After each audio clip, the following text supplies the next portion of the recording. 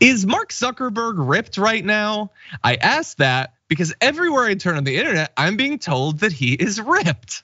And the photo that is provided as evidence of this is this photo. It is him working out with these MMA experts. These are combat art specialists. And look, Mark Zuckerberg is obviously a guy who prioritizes his fitness. He is obviously in good shape. I mean, look, he's a billionaire. He can have literally every meal he's ever eaten be cooked by like the greatest top chefs in the universe. And he can literally work out with MMA professionals. But is this an accurate depiction of reality? When you have headlines like Insider saying he's looking chiseled, Yahoo Sports and Business Insider saying he has a ripped physique, India Today reassuring its readers that this is not an AI generated image, NDTV saying he looks shredded. Oh, and he also has a ripped physique. The Big Lead says he's looking jacked. Marca says he looks ripped.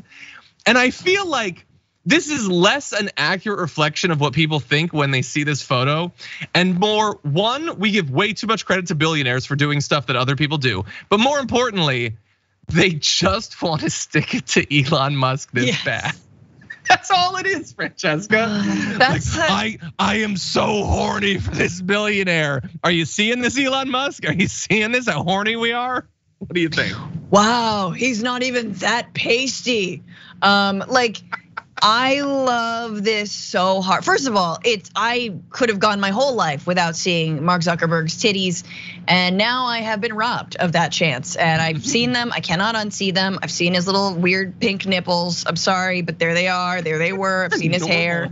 Nipples. I don't know, I just, there's something about, they're very pink. Anyway, the point is, you gotta think of Elon Musk in this case. You gotta think that it's gotta sting a little bit that he looks really good. And yeah, look, Bezos looks jacked too. Like a lot of billionaires, they realize they have the money to pay for personal trainers, all kinds of equipment, again, to eat incredibly balanced but delicious meals. And it's something they invest in. It's a fraction of all their money.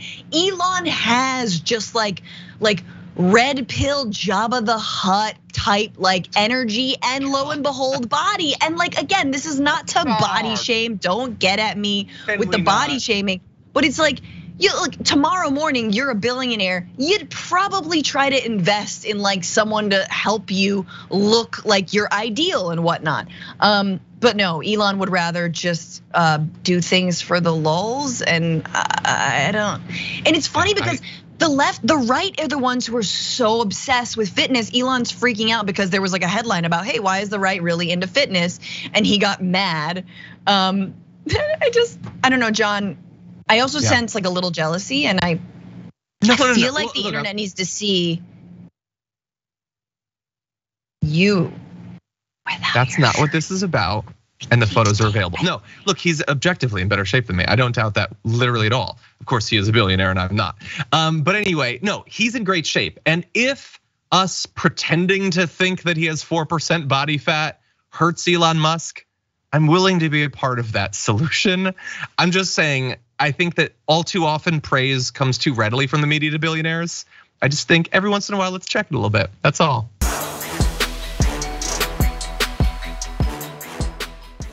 Check out the Damage Report podcast each day, wherever you get your podcasts, whether Pocket Casts or Stitcher or iTunes.